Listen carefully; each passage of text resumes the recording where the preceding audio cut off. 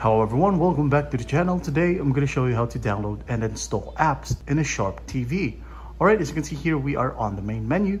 So what we're going to do is just make sure that we are on the app section right here at the bottom. Alright, just use your remote and go to apps, then tap on the up arrow key.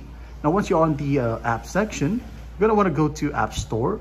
Alright, depending on your Sharp TV model, the App Store looks different. But just for this example, as long as it says App Store right there, just go ahead and select that, all right, and wait for it to load.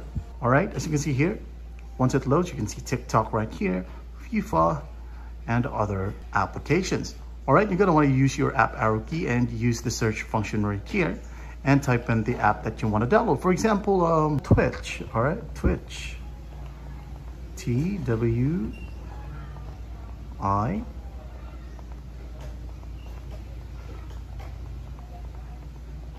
Twitch. All right, you should be able to see Twitch right here if your specific Sharp TV is newer or the software is up to date. All right, and as you can see here, there are a lot of applications right here. When we go to your home or use this tabs right here at the top.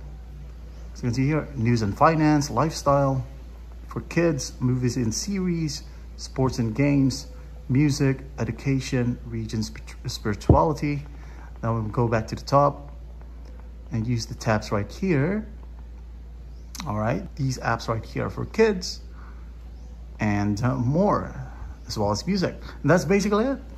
You can also play games right here or karaoke right here.